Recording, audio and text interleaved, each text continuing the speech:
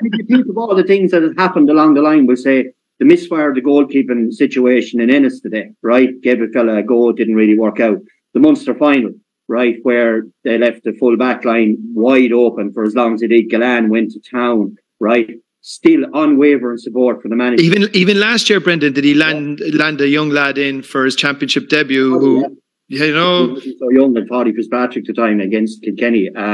But at the same time, everyone believes in Brian Lohan. Why? Because his tradition, he seeps Clare hurling out of him. He's just so teak, tough, strong. Doesn't give a shite about anybody else. Say what you like about me, I don't care. I'm going to win. And you know.